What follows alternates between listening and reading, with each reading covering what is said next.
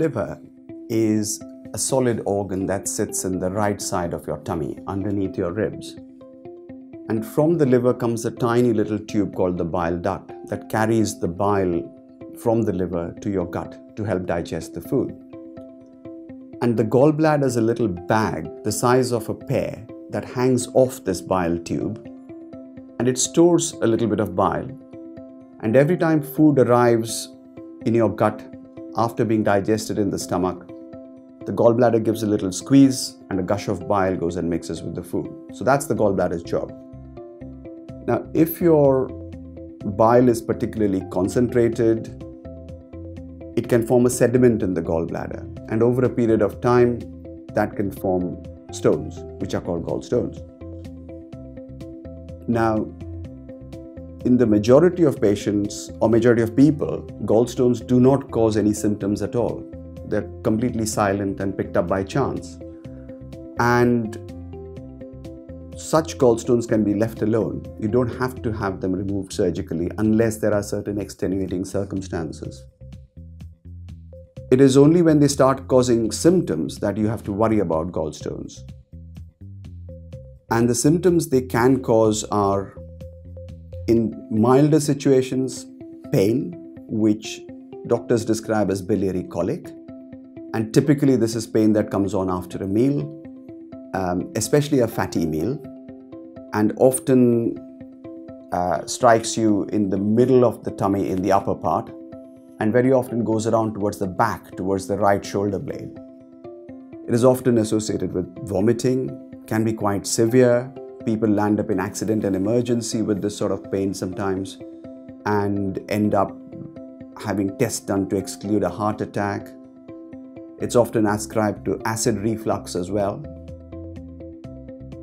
If the gallbladder gets completely blocked, the stone doesn't allow bile to come out of the gallbladder and it's full of stagnant bile, then that can get infected and lead to what's called acute cholecystitis or acute inflammation of the gallbladder. And this can be very painful. It almost always requires hospitalization and more tests, antibiotics, and then surgery. So that's a nasty complication. Gallstones can also slip into the bile duct, and if they do that, then they can block the flow of bile and give you jaundice. Or they may irritate the pancreas, which also drains into the same duct just before it goes into the gut, and give you pancreatitis, which is another nasty complication. So this is the acute scenario, and occasionally people get what's called chronic cholecystitis or chronic inflammation of the gallbladder, where they keep getting pain, usually after eating, almost on a daily basis. So that's called chronic cholecystitis. The test we do to identify gallstones is an ultrasound scan of the abdomen. It's straightforward, painless, doesn't involve any radiation, and widely available. Only occasionally do we need other scans like an MRI, which is called an MRCP. And very rarely, if you are suspected to have stones in your bile duct, you might need what's called an ERCP, which is an endoscopic procedure. So, if you do have gallstones that are causing trouble, there isn't any medical therapy that will really dissolve those stones for you. Blasting the stones with shockwave lithotripsy or sound waves doesn't really work because the sand will just go and clog the bile tube. Surgically removing only the stones but leaving the gallbladder again doesn't make sense because they'll form again. So the only practical solution is to remove the gallbladder surgically. So this operation is called a laparoscopic cholecystectomy, which means keyhole surgery to remove the gallbladder. It's always done under a general anesthetic and involves 3 or 4 little cuts to the abdomen, and the gallbladder is removed by the keyhole approach. Very occasionally, one might have to do an open operation where you get a longer cut underneath the ribs on the right side, and that removes the gallbladder. What's done inside is the same, but you have a bigger flesh wound, so the recovery period is longer. The operation is done as a day case in most instances. So you might go home the same evening or the following morning after the keyhole operation.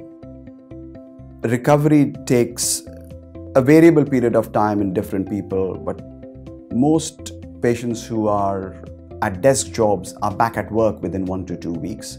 If you have a more physical job, it might take a bit longer.